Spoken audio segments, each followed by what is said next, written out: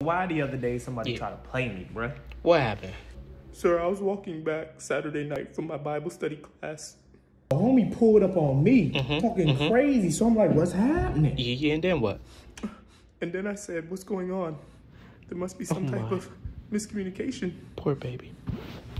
And you know I'm good with the hands, so I ain't never scared. Since when?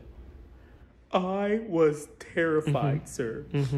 Then bam, just like that, I had him in a chokehold. He over here gasping. Gasping for air. Oh, I my couldn't God. breathe. So I shouted for help. So as I got through gasping for air, I'm like, let me throw it up. Let me rep my set. So, Because you know I used to chill with Nipsey and them back in the day. Neighborhood. Sir, you are from Maryland. Your father owns an estate in Potomac. Finally, security forces arrived. Oh, thank God. Talking about turn away from the sound of my voice. Not sexfo. But I ain't tell him nothing, you feel me? That's why I beat the case. I am willing to write any statement And we're going to make sure we get cooperate him. with any law enforcement agency. Ain't no snitching around here.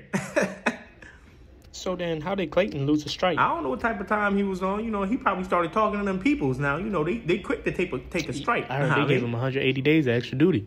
To make sure. Do you need a tissue? Let it out. Excuse me. Let it out. You're safe now.